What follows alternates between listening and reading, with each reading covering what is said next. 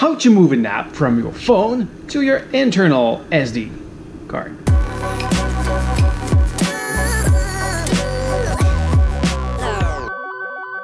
To move an app from your internal phone memory to your external SD card, go in Settings, swipe down to Application Manager, then find the app you want to transfer.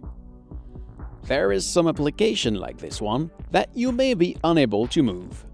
If this is your case, sorry, I actually don't have any solution for you. If your application can be transferred, like Facebook, you will find under Storage this Change button. Click it, and then select SD card.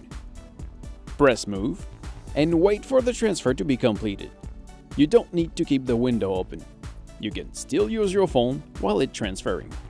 So this is it. Thank you for watching. I hope it helps. Don't forget to subscribe.